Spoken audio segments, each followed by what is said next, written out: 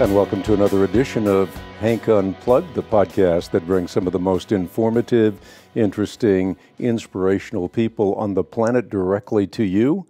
This is no exception. Today I have with me someone who's written a book that I think is absolutely fantastic. It's titled Union with Christ, and it takes a subject that is very difficult sometimes to comprehend, much less apprehend.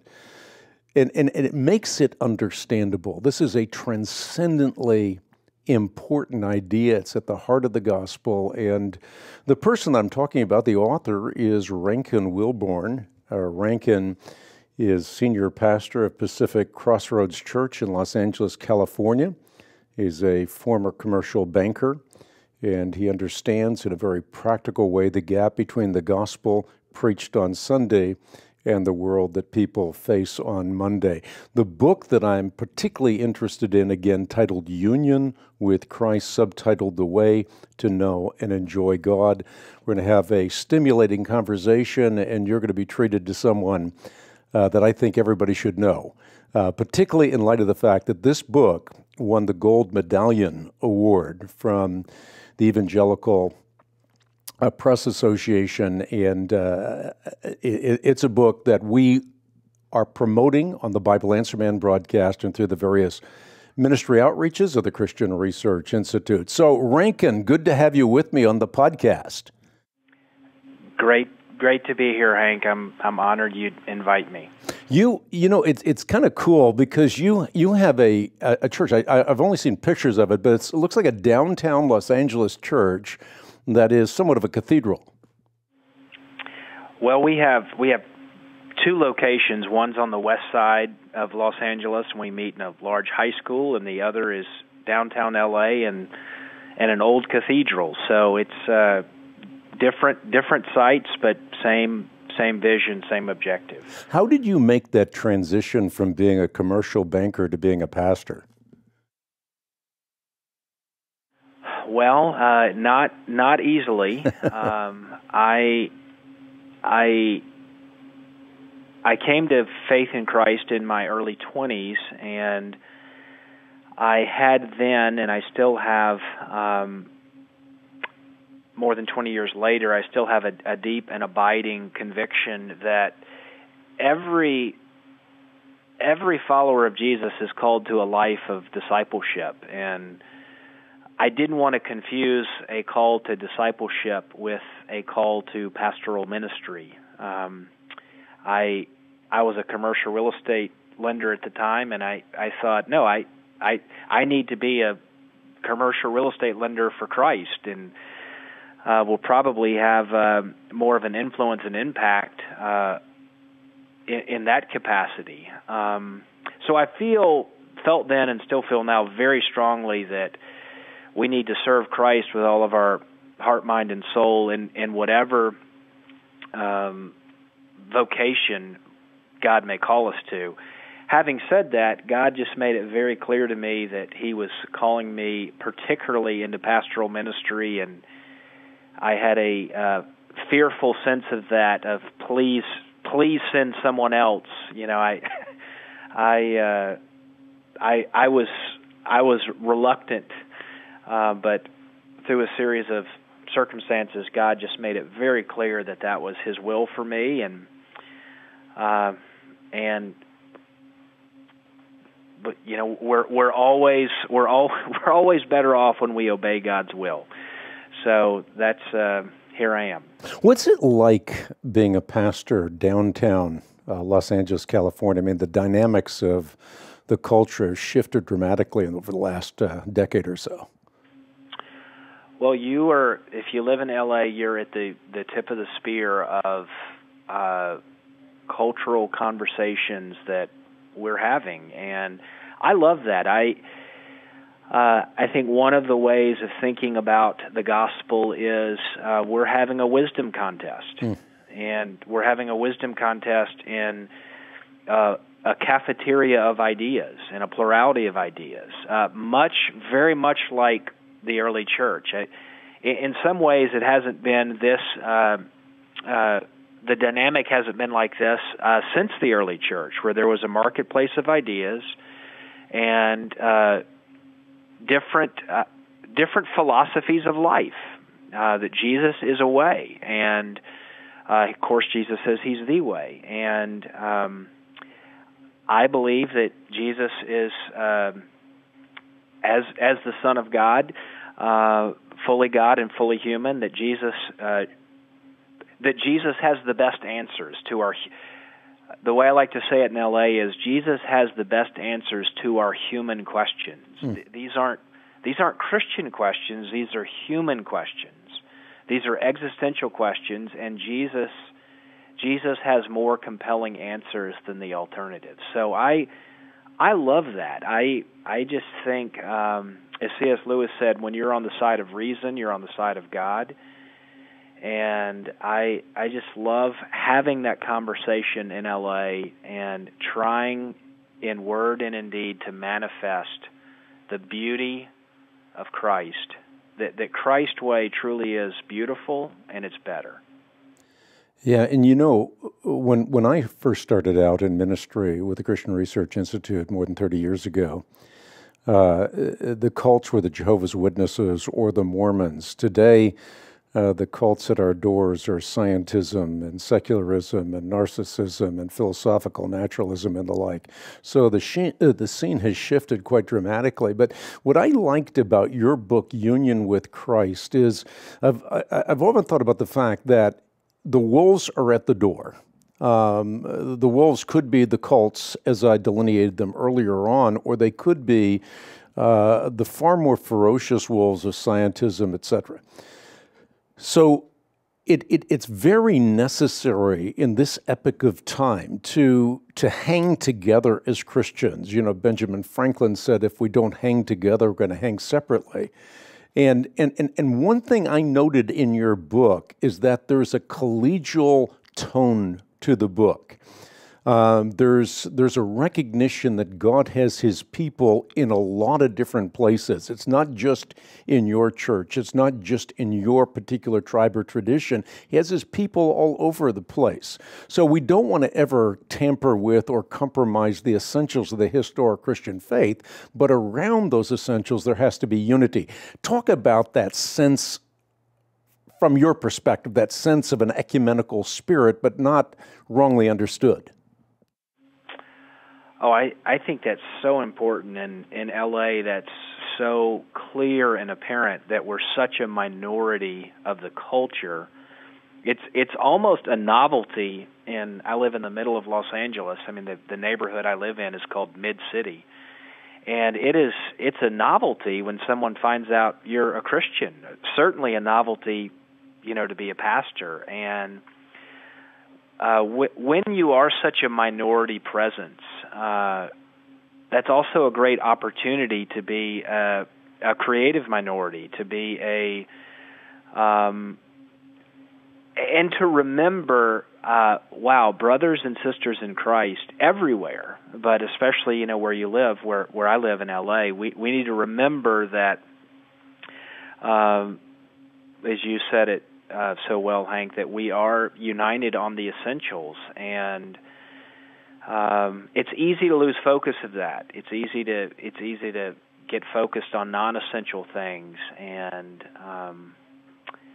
but I think one way of reading John 17 and Jesus' great prayer for unity is it's important to Jesus that the people who love Him are united around Him, and I think union with Christ actually is a way to help with that, because it says what we're united around is not an idea. We're united around a person. And this knowledge of Christ is one that is, of course, it has propositional content, but it's always experiential. It will always manifest in love. So I think recovering union with Christ actually has a great. One of the fruits of it, Hank, as you said, is building bridges and remembering, the most important thing we have in common. Yeah, and we're not talking about uniformity necessarily, but we are talking about unity. Exactly. Yes, you can't even have tolerance unless you know, unless you have a keen appreciation of the differences and a respect for those differences.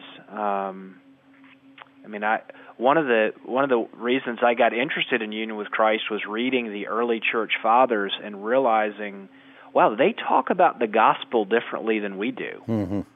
And that was one of my really first light bulb moments of, everyone uses the term the gospel, but what is the gospel? And why was the early church talking so much about communion with God? And that was one of my first early questions of why. I'm a Protestant minister. I happen to be a Presbyterian minister, and I thought to myself, where are the conversations on communion with God?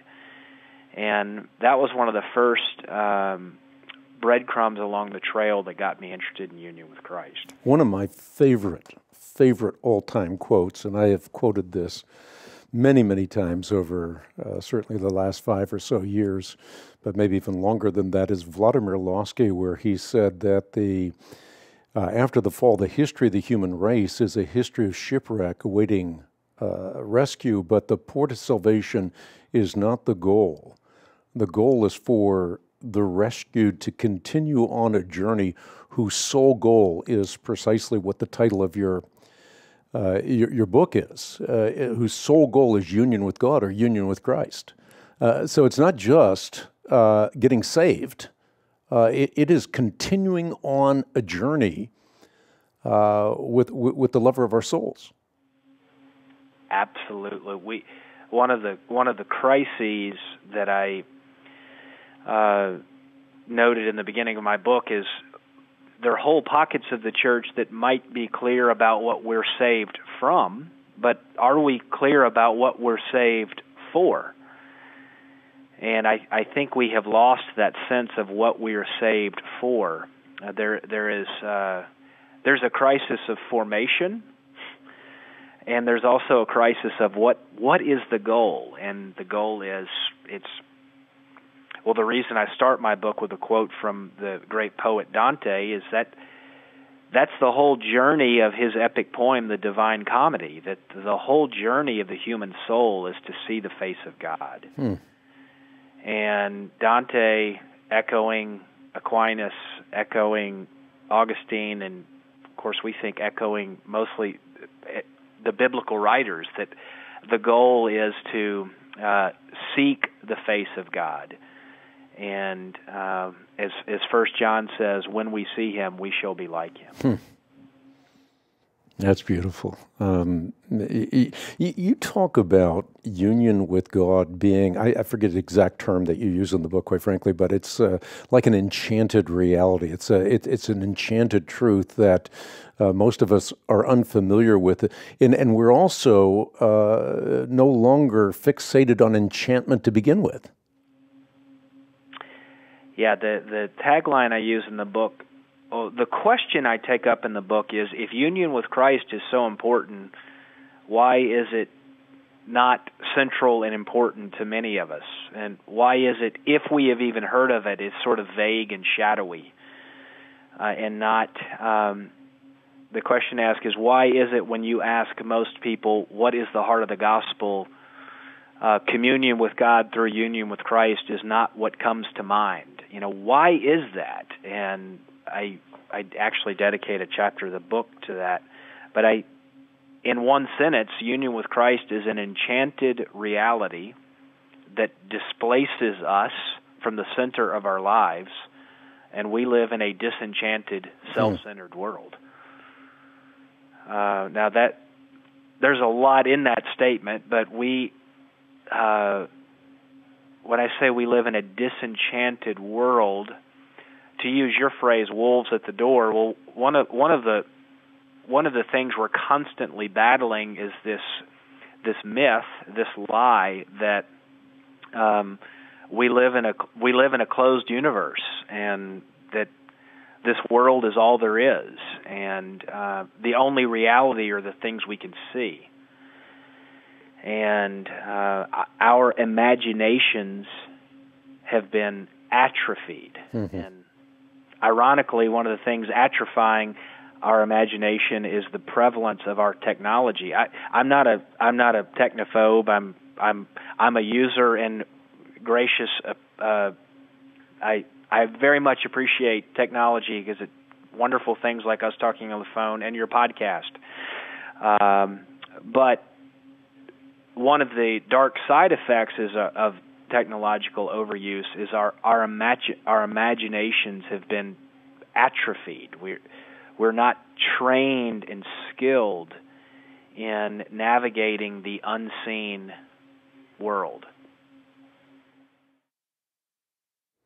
Yeah, I think that's right. And one of the points that you have made in your book is that there is a power in metaphor, in simile, in parables, the power of word pictures to capture the mystery of union with Christ. In John chapter 15, Jesus does that with the vine and its branches, and it's a way to get your mind around how critical it is for us to not be separated from the root that gives us the nourishment. Yeah, that's interesting, Hank, you would point that out, because even the question, what is union with Christ, I'm arguing it's at the center of the biblical revelation. But even in the New Testament, the New Testament writers use metaphors. Peter says we're like stones in a temple. We're living stones. And Paul says the relationship of Christ and the church is like the most intimate of human relationships, like marriage. And in another place he says, well, actually it's like the relationship of parts of a body to their head. That's 1 Corinthians 12.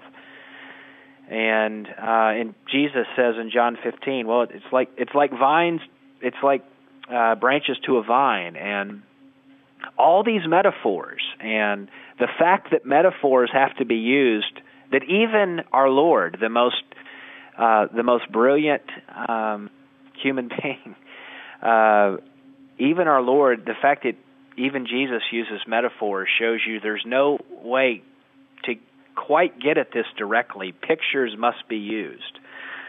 G.K. Chesterton said that somewhere. He said, don't believe anything that can't be said in pictures.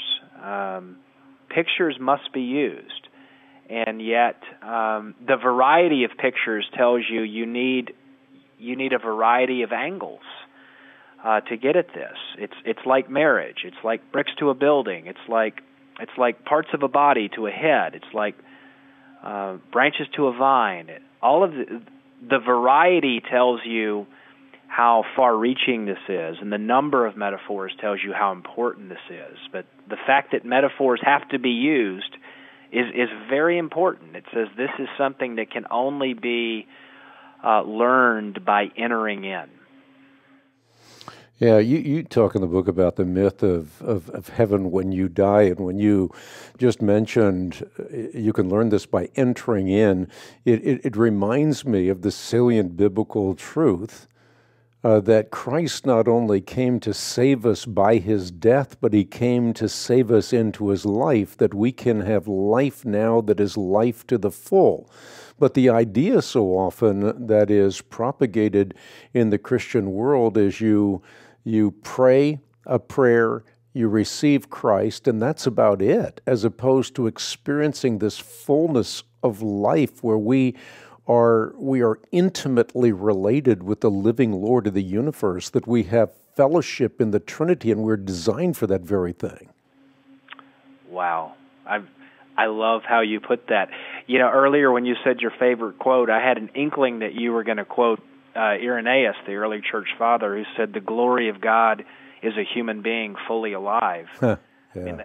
Which is, Irenaeus said it, the same thing you're saying about 1900 years ago, that Jesus, Pascal put it like this: Jesus not only shows us who God is, Jesus shows us who humanity was created to be. And he shows us the fully human life, and then he unites his life to ours to usher us into... This is the abundant life. It is life united with Christ on the path toward communion with God. You do this in your book, but I got to get you to talk about this a little bit. I mean, if this is so central, and it most certainly is, if it's central to the gospel, if it's central to life in Christ, how did something that significant, that central, become so marginalized that when we talk about it, it's like we're talking about stuff in outer space as opposed to the real Christian life? Well, that Hank, you've asked a big question. As I said, I devote a whole chapter of my book to that. But I'll run through a couple of reasons that just we've talked about. One, we live in a disenchanted world. We've talked about another. Union with Christ displaces us from the center of our lives, and what I mean by that is, it says that, as Dietrich Bonhoeffer phrased it, Christ is at the center, that you have to look outside of yourself to understand yourself, that your self-understanding is found outside of you. Now, even that statement, I may have just lost some of your listeners, that's so against the grain of the whole ethos of our time, of radical individualism that says you discover who you are through asserting your individual identity. And union with Christ says, no, you discover who you are through knowing Jesus. So that's another reason it's so against the grain of our cultural ethos. Another reason is it highly depends on the Holy Spirit. And there are big sections of the church where the Holy Spirit remains an anonymous, faceless aspect of the divine being. You won't understand union with Christ unless you understand what it means that, as the Bible puts it in 2 Corinthians 13, verse 5, Paul says, "Do you not realize this about yourselves, that Jesus Christ is in you?" And just take that statement, Hank. Do you not realize this about yourselves? Do you not realize that the incarnate, obedient, crucified, resurrected, and ascended Lord is within you? And why, if your listeners got one thing from this podcast, I would want them to walk away with the incarnate, obedient, crucified, resurrected, and ascended Lord is not only with me, but is within me. And is carrying me along. That is, I can't imagine anything more precious and wonderful to hear than that.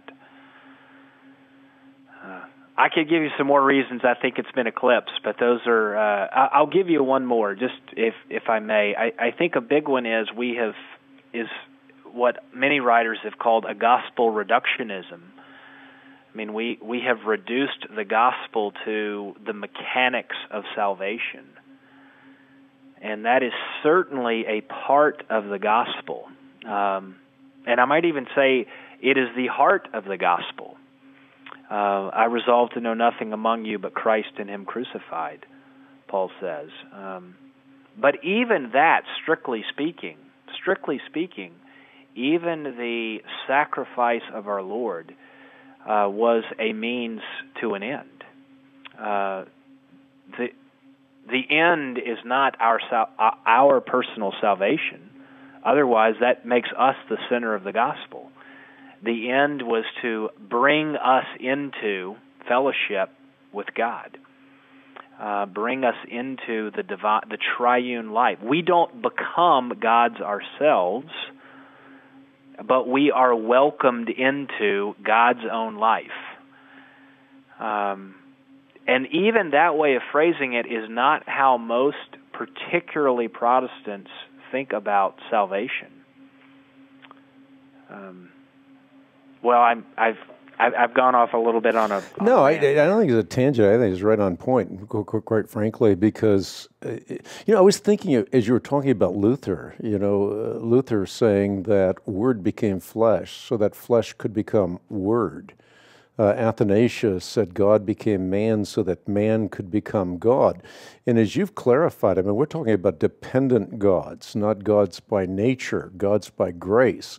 But I think it relates to something you're alluding to earlier, this individualistic idea of salvation, as though this is a personal decision, this is an individual rite of passage, as opposed to something that is part and parcel of the church, that you cannot do this apart from becoming a member of the body of Christ, because it is within the body of Christ that you receive the graces whereby we can live the Christian life, can receive the graces whereby we can become by grace what God is by nature. We'll never become what God is in the Godhead, but we most certainly become God's by participation, something you point out in the book, that we become, as Peter put it, partakers of the divine nature. Well, Hank, you have put your finger on a couple of big... My mind is firing listening to you. A couple of big ideas. This is why This is why many Protestants have such a low view of the church, or to use the technical language, why Protestantism has a low ecclesiology. And it's because we don't understand exactly what you were just talking about. And it's why, ironically, the early church fathers often said there's no salvation outside of the church. But Luther and Calvin said the same thing. And how could they say there's no salvation outside of the church? Because they understood the church is the body of Christ. They understood that to be in Christ is to be united with Christ. And so they had a very, very high sense of the importance of the church, which today most Protestants, quite frankly, were so individualized in how we view our relationship with God, we've lost that. Recovering union with Christ is it's so important for giving us a more robust sense of our salvation and a more robust sense of what it means to be in Christ, why the church is so important. Well, I obviously think it's the most important doctrine you've never heard of, or most people have not heard of, or I wouldn't have written a book on it. Yeah, exactly. So something very, very interesting in your conversation on this issue is this metaphor of songs. We have these songs that are playing in our minds. One of the songs is a song of radical discipleship. The other is a song of extravagant grace. But these are half-truths. Kind of explain how these two work together, because on the one hand, if it's radical discipleship, you get burned out just thinking about it. If it's extravagant grace, you can get into the corridor of cheap grace. And yet, union with Christ gives you the power to be a radical disciple or a radical disciple maker or a reproducing disciple maker. So if you think about the problem that you have in church, and you probably understand this better than most, Rankin, the church is bleeding out. There's a book a few years ago called The Great Evangelical Recession, but as I've looked at this in macro terms, there's a bleeding out of the church in general. The millennial generation is walking away from the church by the time they go to college, and most of them don't come back, quite frankly. So you have this bleeding out of the church, and so the church's task is to make disciples. But you think about making disciples, where does the energy come for doing that very thing, unless, of course, you have union with the vine?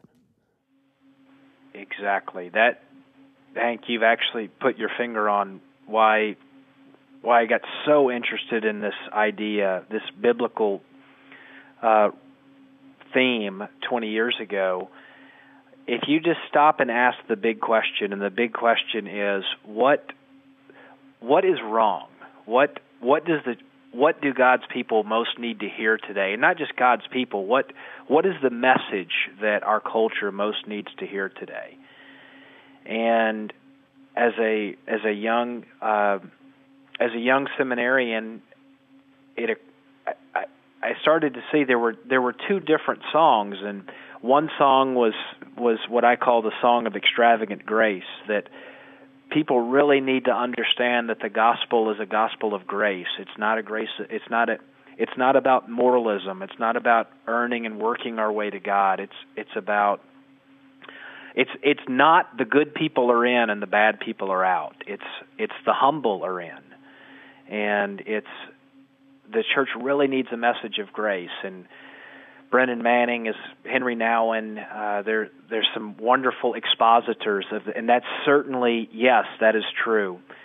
But on the other hand, there were other writers just as pious and just as devout who were putting the diagnosis in a different light.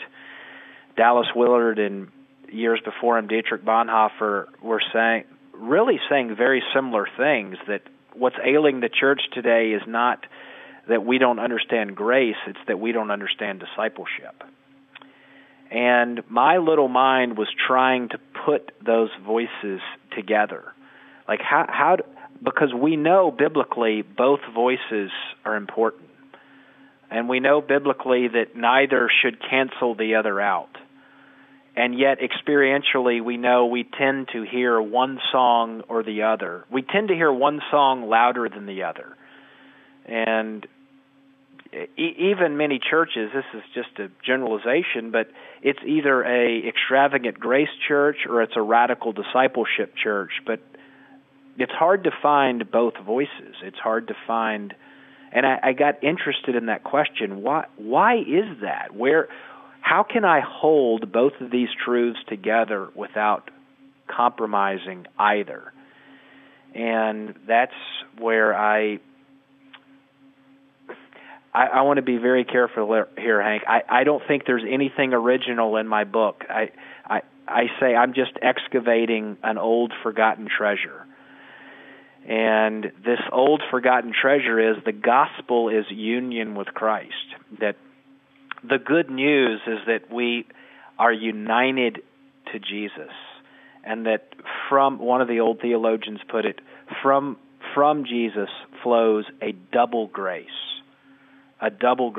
of what he used the biblical words of justification and sanctification, that we are declared right with God, and then we can pursue holiness as we have been declared holy. And he said these are distinct, and yet like light and heat from the sun, they are inseparable. And when I read that, I thought that's it. The gospel is union with Christ.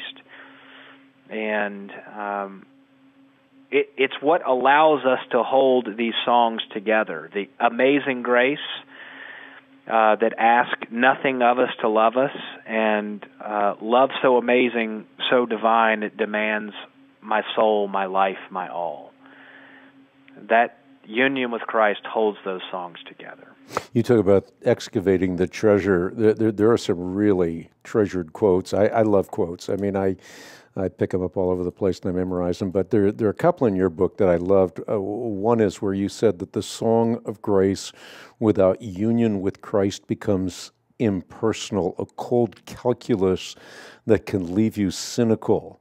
The song of discipleship without union with Christ becomes joyless duty, a never-ending hill that can leave you exhausted. And elsewhere you write that union with Christ allows us to hear all the different voices of the Bible, the voices of grace and the voices of demand in ways that complement one another instead of clashing with one another. And I think you're driving at that in your comments just now. So often what we do is we juxtaposition one over against the other without realizing that both are necessary.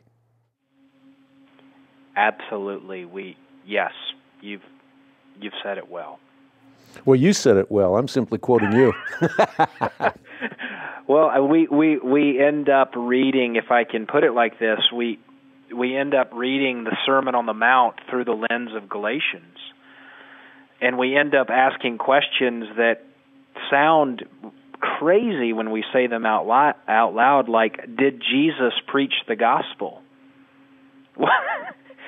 Well, back to what is the gospel? And union with Christ allows us to hear the letter of James and Galatians together without subsuming one under the other. It allows us to hear both. It allows us to hear both those voices. It allows us to read the Sermon on the Mount alongside Romans and say, I understand how these voices complement each other, full-throatedly, and don't cancel, annul, or qualify each other. When you say that, it's kind of interesting to me. I was just thinking as you're talking about something that I have been thinking a lot about over the last 10 years, and that is in the Eastern Church, you have this sense of mystery. In the Western Church, you have this snarling logicality, by which you have to explain everything.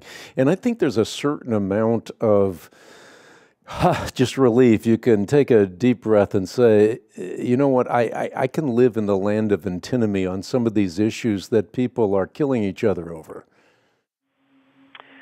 Well, you've put, I think I say this in my book, you've put your finger on another reason union with Christ has been eclipsed, is we have lost our appetite for mystery. Many of us have. And Augustine said, we have heard the fact, now let us seek the mystery.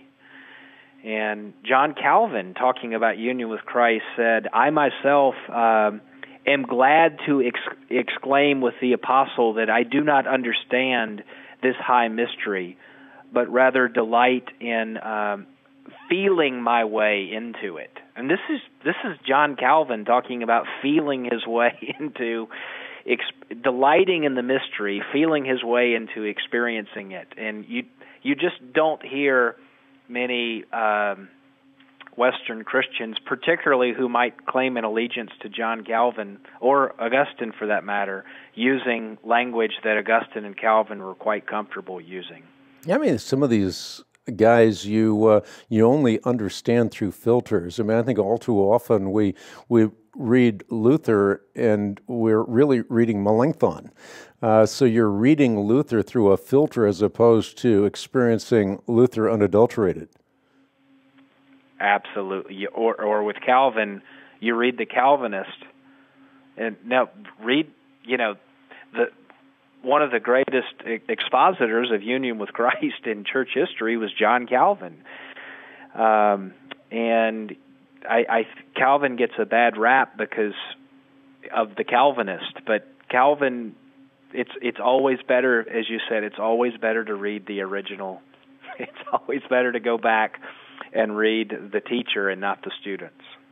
You mentioned Calvinists. I can't help but think when you're talking about my good friend R.C. Sproul, he was like the quintessential example of the real deal from my perspective. I played hours and hours and hours, countless hours of golf with him, and pool and basketball and all kinds of stuff. He loved sports. But he was a guy that was the absolute real deal. I mean, you get this stereotypical idea of what a Calvinist is, and sometimes it can be pretty snarky. But he was exactly the opposite of that. So sometimes our stereotypes are broken when we actually get to know the people involved. Amen to that. Yes.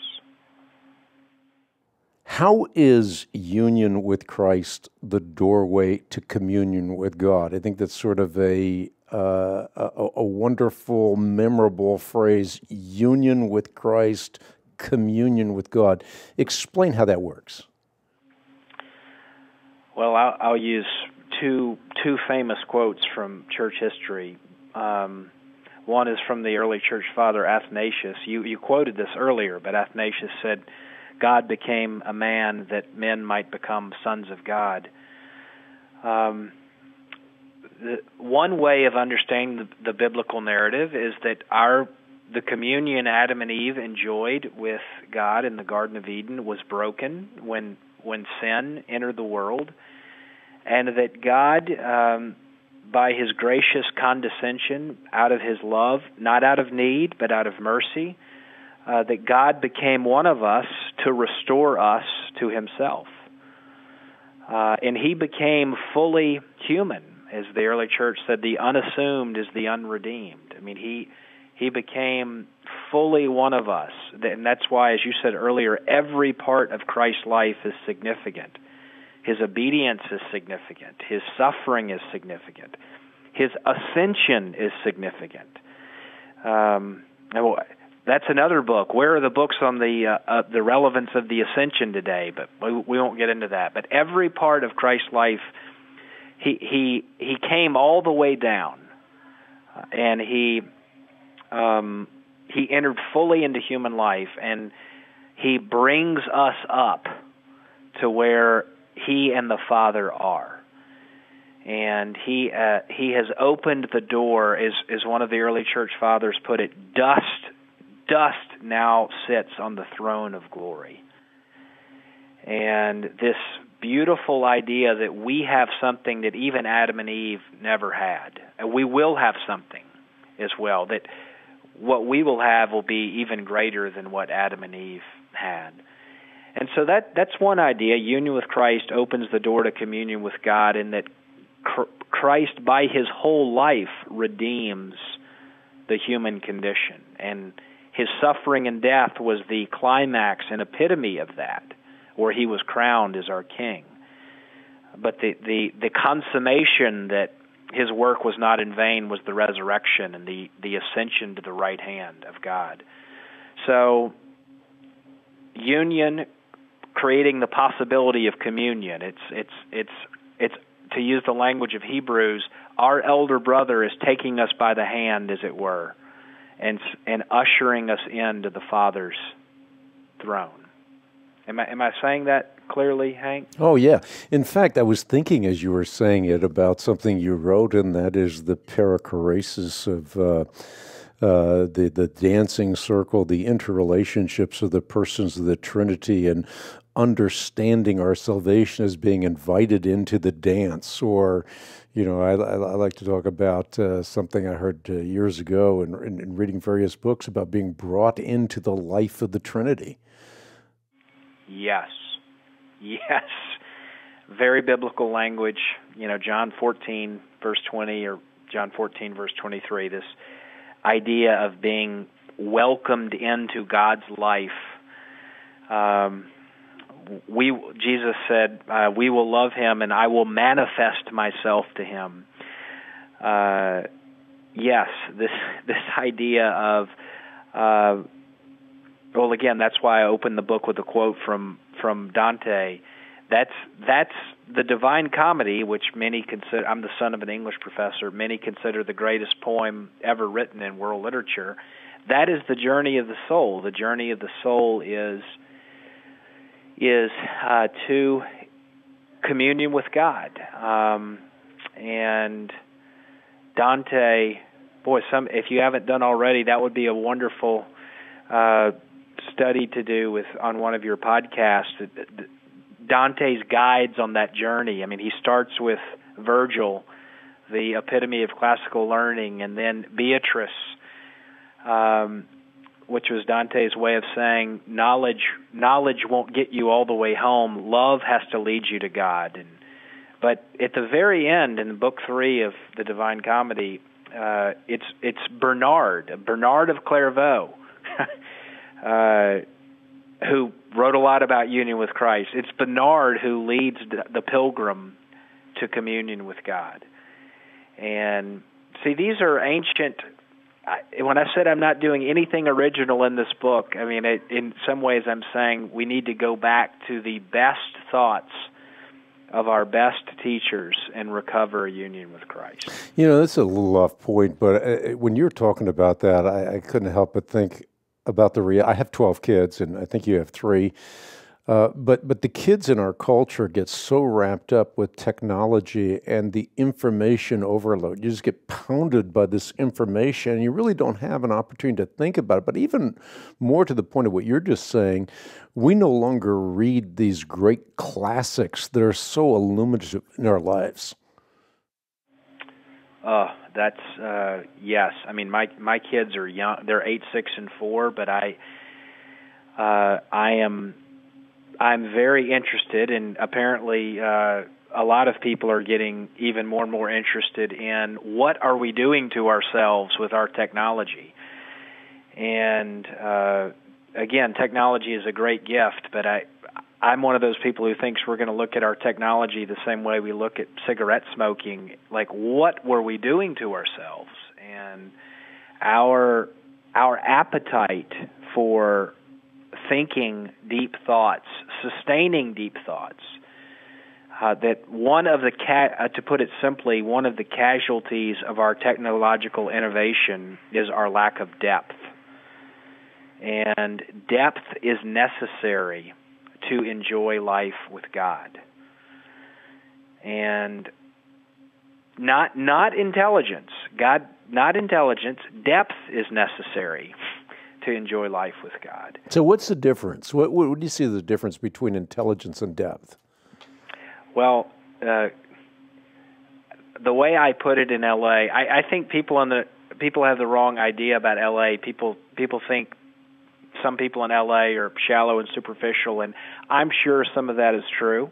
But also, people are highly educated, highly ambitious in L.A.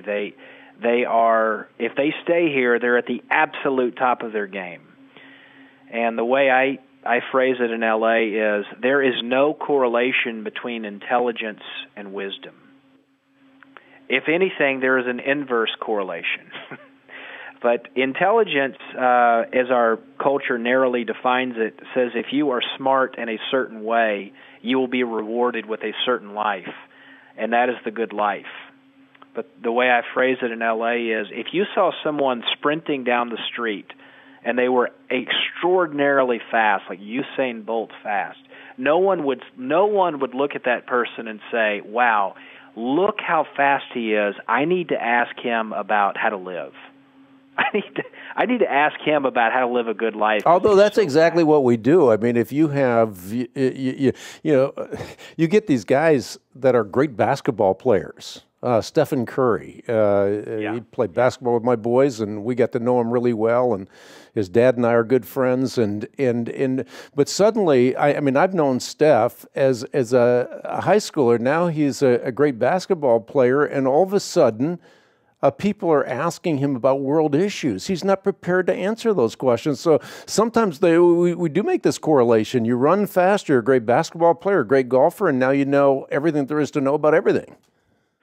Well, we think if you're extraordinarily talented in a certain area that our culture values, that qualifies you to speak with wisdom on how to live, which is why Mark Zuckerberg, I live in L.A., which is why stars feel compelled or inclined to speak on social issues. And I don't begrudge them that. They're using the platform our culture's given them. But wisdom means skill. The oldest definition of wisdom is skill in living the good life. And my question in L.A. is always, according to whom? Back to this wisdom contest. Who is setting the contours of what is the good and beautiful life? And is it Jesus? Is the Jesus way? Is union with Christ your highest ambition? Is communion with God your highest ambition? That's the first commandment. Or are you letting the culture set your definition of success, and then you're just garnishing that with Jesus? And that's why you get these people that have extraordinary lives and accomplishments, but they're filling their lives with empty trinkets because they have this God-shaped vacuum that you alluded to Pascal before, that only Christ can fill. And if Christ does not fill that vacuum, then a host of besetting urges replace that which is really central, that which is really important, and that's how these successful lives devolve. Absolutely. Yeah, back to where we began. We're having a wisdom contest, and I think Jesus is the better way. And union with Christ says not only is He the better way, but He unites His life to yours, and He brings you along the way. It's a beautiful and it's a true picture of the goodness of God, that He, on this journey, He unites His life to ours and asks us to reset our horizon. That the horizon is now communion with Him, that this becomes our highest ambition. To use the biblical language, I want to know Christ. I want to know the Christ that has already taken hold of me, Paul says. Not that I've already obtained this, but I press on to take hold of Him who has already taken hold of me. That's one of the great pictures of the dynamic of union with Christ in the Bible. You allude to this as well in your book. Not allude, but I mean, you actually excavate this quite well. This whole idea of Paul saying, I want to know Him and the fellowship of His sufferings, becoming like Him in His death, and so somehow or other to attain to the resurrection of the dead. Explicate this idea of suffering a little bit. Wow. Well, that was the shortest chapter in my book because it's really the longest idea. I mean, it's Christ is Isaiah, the prophecy of Christ in Isaiah. He is a man of suffering, well acquainted with grief. To know Christ is to know the man who suffered. His whole life was one perpetual crucifixion. One theologian put it, and suffering is integral to knowing Christ. It's integral, but both because that's who Jesus is. He is the man who suffered, and to know Him is to suffer. But it's also integral in that this is one of the ways God uses to wean us off dependence on ourselves. So suffering works both ways. And suffering is, Hank, I think a simple but profound way of capturing the essence of it is the crucifixion is not simply what happened to Jesus. The crucifixion is who Jesus is. And that to be united with Him is to be united with the crucified and resurrected Lord. And yet Paul says, I have been crucified with Christ and raised with Him and seated with Him in the heavenly places. But we, to experience that new life, we have to use language we're more familiar with. To enjoy Sunday, we have to go through Friday. We have to experience that crucifixion, and that's suffering. That's God's way. I want to ask you about something else, and this is we seem to have to skate around words today because the words have so much baggage associated to them. They become connotative as opposed to denotative. But we used to be able to talk about theosis or deification or divinization, but now we have to skate around those terms because the moment you use a word like deification, I mean, people, they come unglued. Well, if it is even a familiar word, it's a frightening word because it suggests something that people are very uncomfortable with. And I try to be clear in the book that no one in the Christian tradition, Catholic, Protestant, or Orthodox, no one has ever said that Christians become divine in the sense that they are just like God. Just like God. No one has said that we become co-creators or that we become. We are always creatures. Let me put it like that. And yet, Jesus has forever hallowed what it means to be human. So we have this phrase, well, I'm only human, and yet, well, wow, Jesus shows you what it means to be human. I mean, to be fully human, I'll say it clearer if I can, to be fully human is to participate in God's own life. Mm-hmm.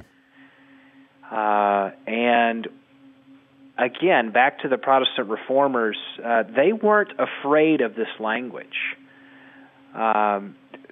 Some of their followers have been, to the point that it's almost non-existent today. You don't hear too many Protestants talking about theosis or deification. And I would say, wow, we've lost something pretty important, not just to our tradition. We've lost something important to the biblical tradition, to what Jaroslav Pelikan called the Great Tradition. And we have to recover that and not be afraid of that mystery, and understand that we're not betraying our tradition, we're honoring the best of our tradition. Yeah, and I think part of the problem here, Rankin, is that we don't know our tradition. In fact, tradition has become a bad word in and of itself. So we're oftentimes biblically literate, but not historically literate. So people have a sense of the art and science of biblical interpretation. At the same time, they can't think back past the Reformation to the riches of the tradition of the church that ultimately gave us the Bible. Yes, that's the one chapter in the book that I had the most difficulty writing was I tried to do a 2,000-year sketch of it's ludicrous to say it out loud now, but I tried to do a sketch of church history of union with Christ for my conscientious readers who would be asking, well, who are you to say it's at the center and heart of the gospel? You're some pastor we've never heard of who lives in Los Angeles. And I was trying to say in that chapter, Hank, this is not my idea. This actually, you can pick your theological hero from Augustine to Luther to Calvin to Wesley to Edwards to John Owen to C.S. Lewis. You can pick your hero, and I can show you that union with Christ was at the heart of their theological program. Even if they meant something slightly different by it, they all agreed this was at the heart of the gospel. So this isn't my idea. This is an idea that actually the best and most conscientious hearts and minds, Catholic, Protestant, and Orthodox, could sit around a table and say, yes, that is the good news. If you think about deification, you have to, this is inextricably bound together with the church, because the church is a spiritual gymnasium in which you receive graces. And I was very heartened when I read in your book the weight that you put on the graces that we receive in the church, whether it's the grace of baptism or the grace of the fellowship of the Lord's communion, the Eucharist, the Mass. It's referred to in various ways, but there's something that happens that energizes us, that gives us the ability to experience a union with God by partaking in these sacraments, and you can't do that apart from the church, and therefore the Christian life cannot, by definition, be some kind of individualistic endeavor. Yes, Hank, all the pieces are falling into place. When union with Christ is lost, it explains our low view of the church, but it also explains our low view of the sacraments. Again, not universally, but why do so many Protestants have a view of the sacraments so at odds with our tradition? and they don't even know our tradition. And I would say, well, it's because we've lost union with Christ as an idea that the sacraments are how the living Christ nourishes our faith experientially and truly and spiritually. So the sacraments are how we live out our union with Christ. The sacraments are baptism and the Lord's Supper, absolutely vital. Meditating on the Bible, where the living Word communicates with us. That's why the Bible is living and active, because the living Christ who is in us, the same Spirit that inspired those words is the same Spirit that is in us and speaks spirit to spirit. Union with Christ is how the Bible becomes a burning bush again, out of which God speaks to us. So recovering union with Christ helps us so much, not just with how we view the church, but how we view what you've called these means of grace. Talk about the art of abiding. I love the metaphors, the examples that you use in the book, and sailing is my favorite one, perhaps in the whole of the book. A good metaphor for our life with God. We're always dependent on a power outside of ourselves. Cash out how you use that sailing metaphor. Yeah, we're not. Life with God is not a motorboat where we're in control, but neither is it a raft where we're just floating along. We are dependent, as in sailing, we are dependent on a power outside of us to move us. In the sense that all of change, all of transformation is by the grace of God. So we are always dependent on God's power from start to finish. And yet, as in sailing, it is incumbent upon us to draw the sail, to catch the wind, as it were. And I talk to people all the time who say, I feel very close, I feel very far away from God. And one of my first questions is, are you drawing near to God? Are you availing yourself of the means God has provided for you to know and commune with Him? And do you see these means as means of communion, or do you see them as rote duties that are kind of dry and arid? So I like that idea of we have to become skilled in catching the wind. But even as you catch the wind, you're not the power propelling yourself forward. You're a lot of times in the Christian life we think we ask, why am I not changing? And I think the picture I use in the book is it's like a man standing in a sailboat and blowing on his sail and wondering why he's not moving. And no, we have to catch the wind, and yet we have to catch the wind.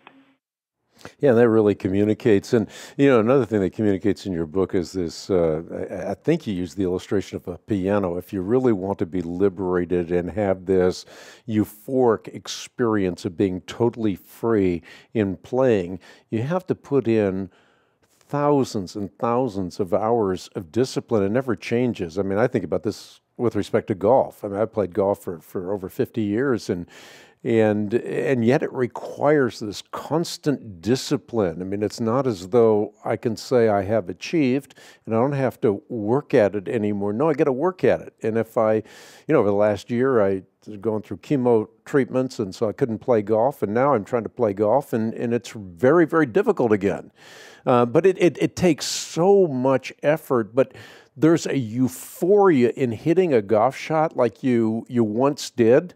There's a euphoria there that is worth it all. I mean, you just hit that one pure shot, and you say, wow, this was worth all the practice. So there's a sense in which you have to really work at it. You have to work at these disciplines that you alluded to. Dallas Willard talks about the spirit of the disciplines. You got to work at these disciplines in order to have this euphoric metaphysical experience. Absolutely. It's I think the phrase second nature is such a wonderful and instructive phrase. We want the gospel. We want the gospel to become fluent for us, but to use another metaphor, like speaking a foreign language, you have to practice using this new lens, using this new perspective, using this new mindset. And that is, I think for anyone who is conscientious about it, that is difficult and onerous and hard. And we don't say that enough, especially as Western Christians. We're not talking about works righteousness.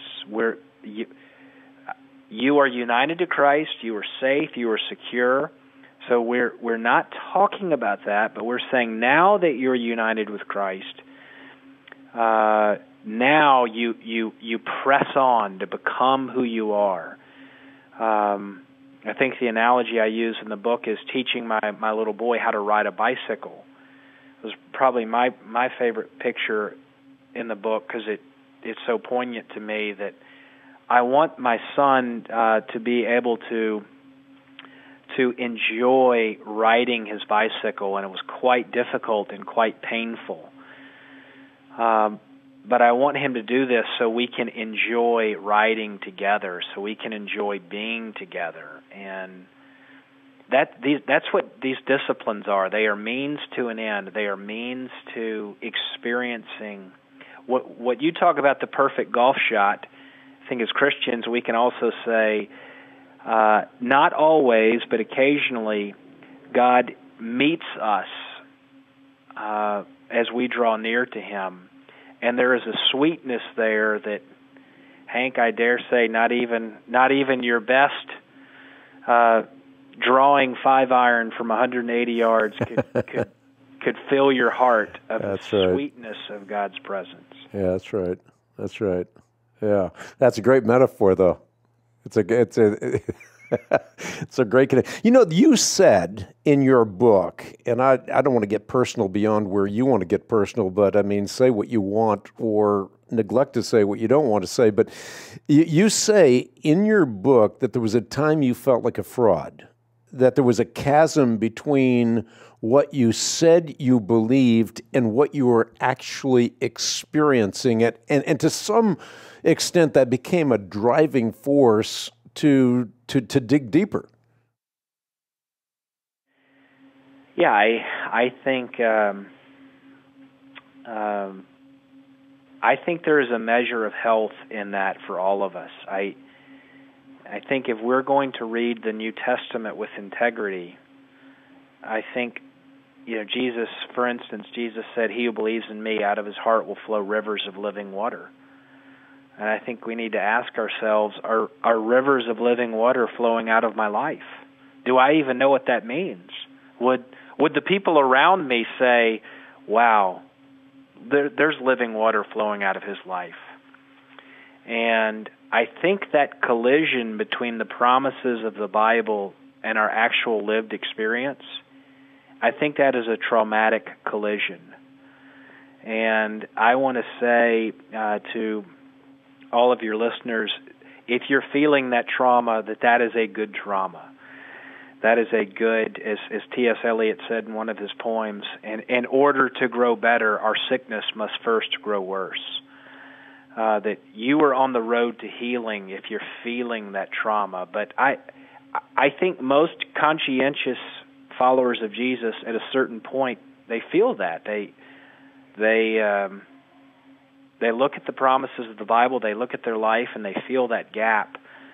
And they ask themselves, what am I supposed to do about this gap?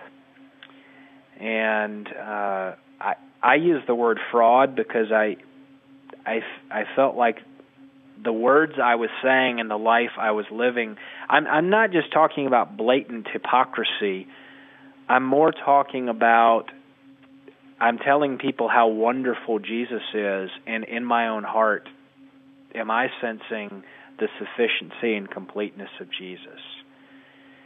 And I think to get there, I think to arrive there is a journey, and that union with Christ is both It is both the end of the journey and it is both the means of the journey. That Jesus says, that's right, I am with you, and I will carry you all the way home. And we are learning to walk with him. How's that? Yeah, I love it. And I also love the fact that you are underscoring continuously in your writing that there are dangerous half-truths that obscure critical realities. And maybe you can expand on that a little bit for those listening in, because so often we're faced with false choices. Yeah, false choices, whenever you have a false choice, you can know that your paradigm is broken. I mean, a false choice is grace and demand. That's a false choice. Or if you don't like the word demand, you can say, when Jesus says, take up your cross and follow me daily, that's a demand. That's a false choice. And how do we hold these biblical truths together that we know are biblical? We know that Jesus said, we know that the Bible says it is not up to him who works. And yet we know that the Bible also says, strive to enter by the narrow gate. And how do you hold these truths together without canceling or annulling or turning down the volume on one or the other? And I think union with Christ, I mean, Hank, I'm kind of you're going to think I'm a one-trick pony, because I think union with Christ helps us so much, but I think union with Christ really does address some of the big debates the Christian world is having right now about Christ and culture, about is salvation mainly about the church, or is it mainly about our moral standing with God? I don't want to get too technical, but these debates that are happening all over the church, I feel like if union with Christ was our lens, it would bring a lot of clarity and a lot of healing, and there would be a lot more both and instead of either or. What about the answer to the Lord's high priestly prayer, that we all may be as one? Sometimes when I even say that, I think, wow, this is a panacea, it is impossible, but then immediately you think, who am I as a mere speck of dust to question the living Lord of the universe who prayed this during his earthly sojourn, that we may be as one as I and the Father are one. This oneness with respect to the body of Christ that we talked about earlier, how did you ever feel like this is never going to happen? This can't happen. I mean, what can we do in a practical way to work towards the answer to our Lord's high priestly prayer? Well, let me put John 17 in conversation with Ephesians 2, which is another great picture of unity in the Bible. Paul doesn't say that one day Jesus will tear down the dividing wall. He doesn't say that one day Jesus will make the two one. He says that Jesus has made the two one and has torn down the dividing wall. In his wonderful book, Life Together, which is one of the great books on Christian community written in the last 100 years, Dietrich Bonhoeffer said that the Christian community is not an ideal to be realized. It is a reality to be embraced. Mm. And he says something so profound in that book. He said, people who love community destroy it, but people who love people create community wherever they go. Now that is, you talk about being practical. Bonhoeffer is saying, do you love your ideal of the Christian community? Because if you do, you'll hold other people hostage and you'll end up destroying community. Or do you love people? And do you see that God has brought you together? This is your brother. This is your sister. You don't know them. You don't feel like that's true. But God, it is a divine reality. Now, become who you are. Live into this. You are living a lie if you are living an unreconciled relationship with a brother or sister. And if you do that, you will create community.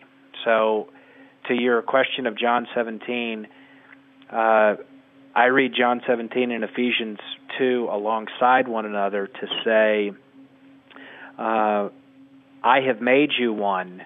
Now strive to live as one. That is beautifully said. You know, I'm in the fourth quarter of my life. There's no question I'm in the fourth quarter. I mean, there's just no ifs, ands, or buts about it. I don't like to admit it, but I am in the fourth quarter. You are like probably half my age. I don't even know how old you are, and I don't really care, but I know you're at least half my age. When you're facing your own mortality, as I did last year, in particular with my cancer, when you think about your legacy, you think about where is my legacy, what would I most want to have the peace about when I'm laying on my deathbed. Maybe it's hard for you to go there, but I mean, Billy Graham died recently. I mean, a lot of things were said about him.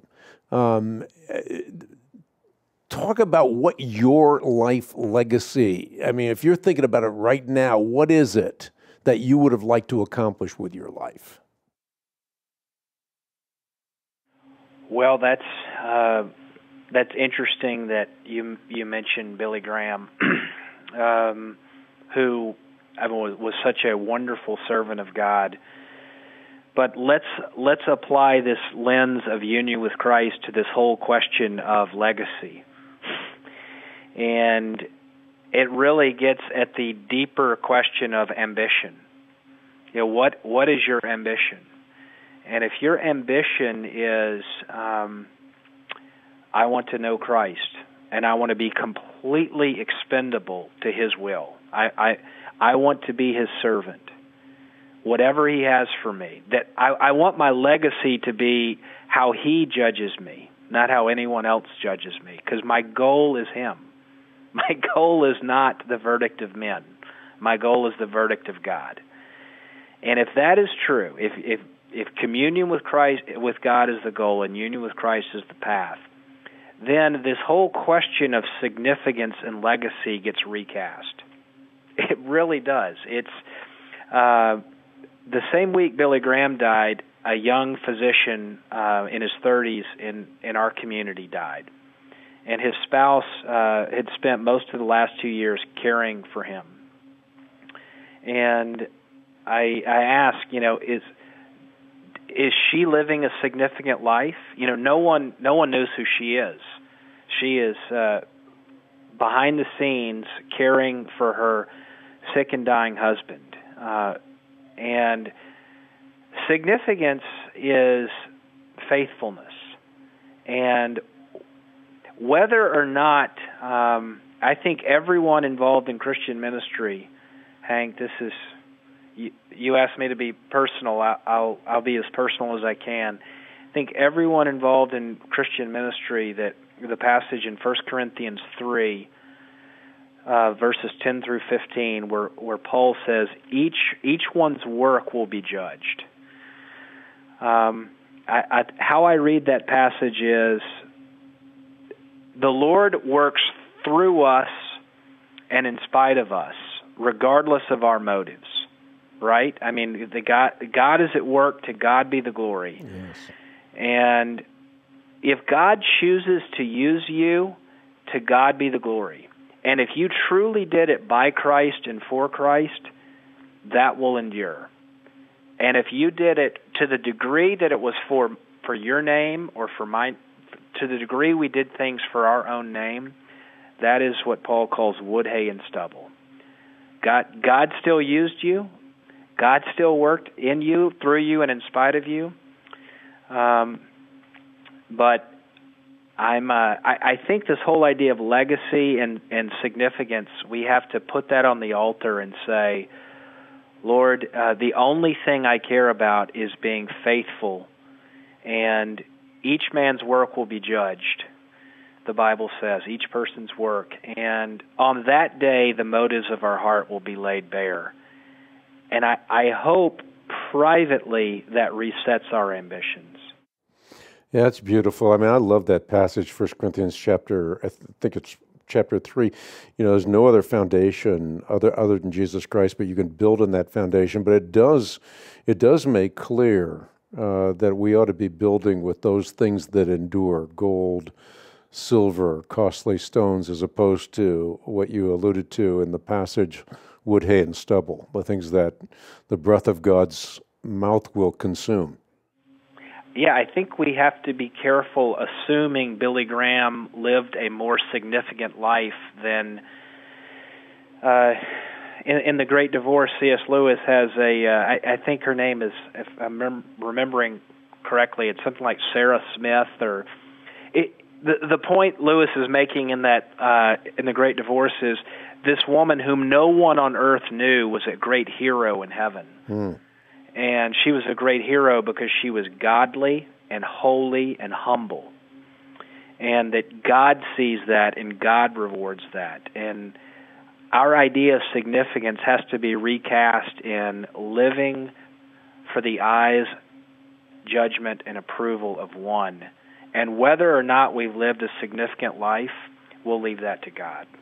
Yeah, you know, that's something I think about often. Beware when all men speak well of you. I mean, because it's really not the filter through which we should judge our lives. I think that's what you're getting at. I mean, the real issue is an audience of one.